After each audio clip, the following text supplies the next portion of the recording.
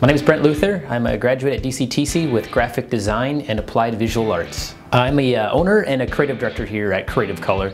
I like to kind of oversee a lot of the projects with a lot of my designers and stuff. We get to work on all kinds of different cool things, from logos to signs to full branded environments.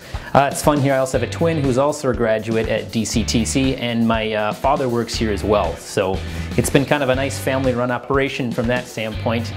We've got a great team, work great together as well.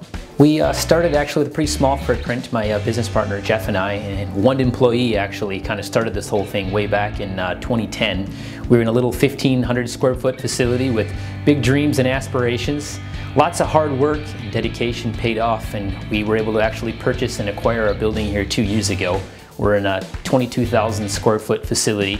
Our space right now currently has about, I think we're in about 18,000 square feet, and looking forward to expanding into the rest of our space here in the next couple of years. The thing about DCTC that I always loved is I felt it really prepared me for the environment of what I need to get into.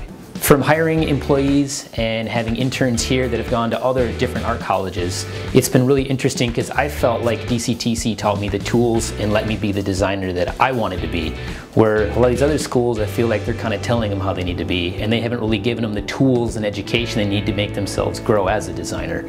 So I feel like I got a great education there. Being a small business owner is great. I love it. I also love what I do here. However, I think the biggest and most important thing is obviously having to have a big drive and dedication to your work.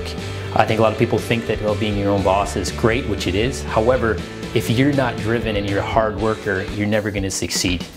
People want to think that they can just, take it easy and maybe don't have as much hard work because they're the boss, where it's actually the opposite. I'm here the latest, I'm here the one working the longest, and you have to get yourself ahead in life. It takes a lot of work, and you have to be passionate about what you do, and it needs to show through your work. Being creative, I think it's really important to do what you love. I love to illustrate, I love to design, and I am really passionate in my work. And coming here every day, doing what I love, work does not feel like work. And I think that's what life's all about.